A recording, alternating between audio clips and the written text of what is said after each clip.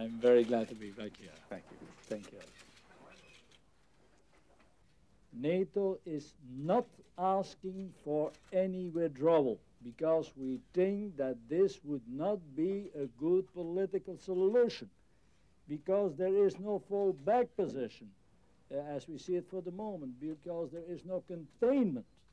So we are doing our job as good soldiers, but we will do all what is possible in order to convince, especially President Tudjman, to reconsider his position.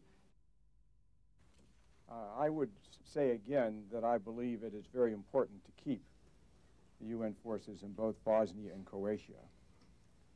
If, in spite of that estimate, they were to be withdrawn, then a very crucial policy objective would be preventing the war from spreading, and in particular, preventing the war from spreading to the south. So in that case, I would certainly advocate strengthening the military forces which are in Macedonia.